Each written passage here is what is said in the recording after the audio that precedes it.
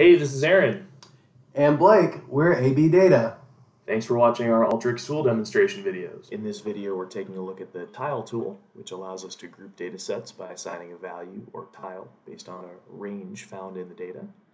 There are 5 different methods with the tile tool. We'll go over examples of each of them. First, we have the equal records method, which will assign the tile to the same number of records within the data set. We'll then look at the equal sum, smart tile, the manual method, and lastly the unique method. So on the right we've got an example of the tiles assigned by the unique method. So each unique city in the list gets a tile number, which is the grouping, and then the tile sequence number is the record ID within the grouping.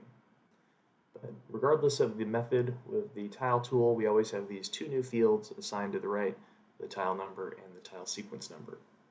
So let's go ahead and open the example for the tile tool found in the blue preparation category. So we're provided some address data, and the first tile method we want to take a look at is called equal records.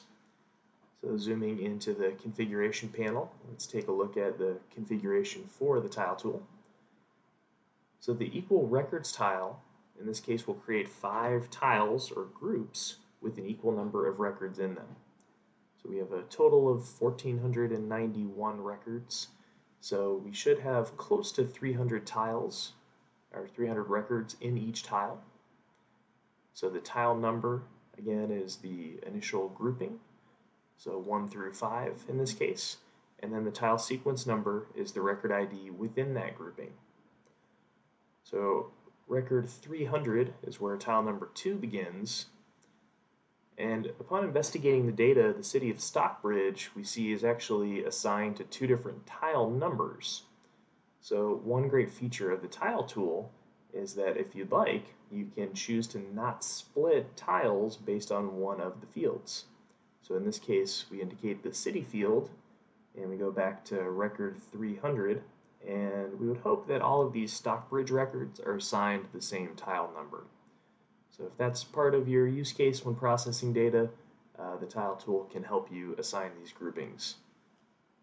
Next, we'll take a look at the equal sum method. So here the stores are tiled randomly and formed so that the sum of each tile's average sale will be equal with the other tiles. This is really useful when you're creating groups where you want the groups to have the same total value of some field.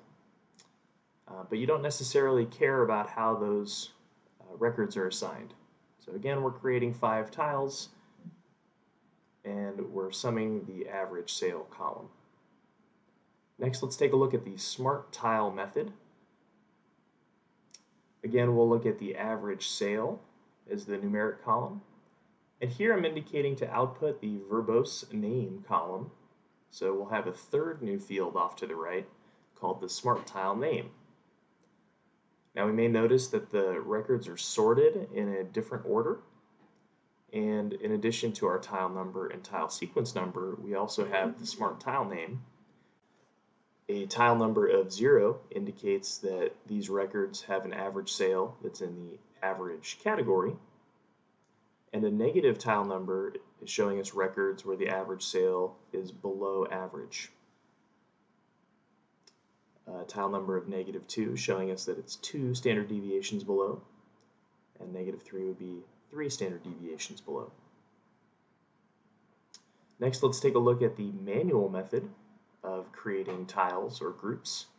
And for this method, we, the user, are going to define how many tiles and the thresholds for these tiles or groups in the dialog box where we can enter 1 or more cutoffs. So if I enter a value of 10, we'll see that when an average sale is less than 10, it is assigned to tile number 1.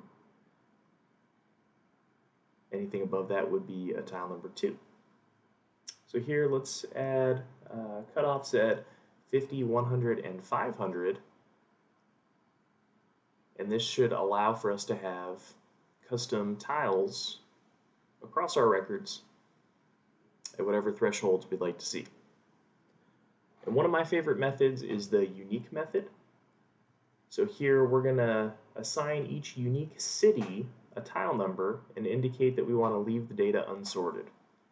So here, all of our records from the city of Agawam are tile number 1, Amherst tile number 2, and so on down the list. And then the tile sequence number is that record ID from within the list.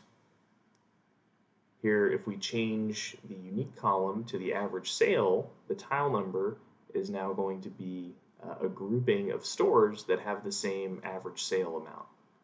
So depending on how we want to group these records together, you can get really creative with the tile tool. Thank you for learning with us today. Good luck on your Alteryx journey. For more information on custom training, managed service automations, and more, please visit our website at abdataconsulting.com.